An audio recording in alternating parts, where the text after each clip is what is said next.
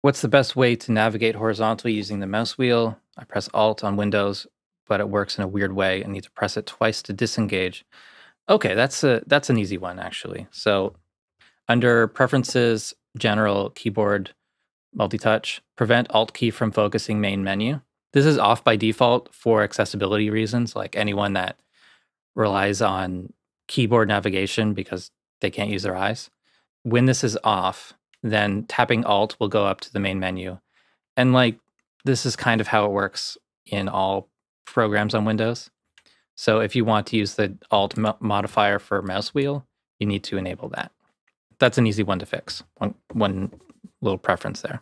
So I use zoom horizontally, MIDI CC relative mouse wheel. For control mouse wheel, I use zoom vertically.